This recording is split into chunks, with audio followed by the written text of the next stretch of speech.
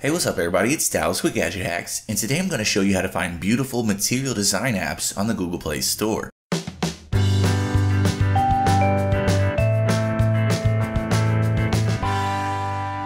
Now for every singular purpose that a given app serves, there are probably 10 other apps on the Play Store that would give you the same functionality. But the main reason we end up choosing app A over app B is that we prefer the user interface. In these days, when it comes to Android apps, the ones with the nicest UIs are using material design. It's Google's vision for the way apps should look and behave, and it's the way Android itself looks and behaves. So material design apps aren't just beautiful, they also provide a consistent user experience. But the problem then becomes finding apps that use material design and offer the particular functionality you're after.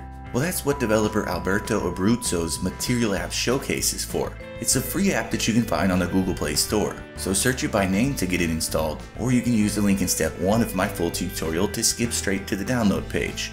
Now, Material App Showcase uses submissions from a very active Google Plus community, so it's absolutely filled to the brim with nothing but material design apps that are on the Play Store. When you first launch the app, you'll be taken to a list of the 50 most recent submissions, so that's a cool way to find the latest and greatest. But if you're just looking to browse around and see what's out there, open the side navigation menu and you'll see a lot more categories. You can filter the apps by top 50, communication, education, entertainment, and so on. And when you pick one of these categories, you'll see tons of material design apps. But when you find an app that interests you, go ahead and tap the entry to see more details. From here, it's a lot like the Play Store with screenshots and descriptions, so you should feel right at home.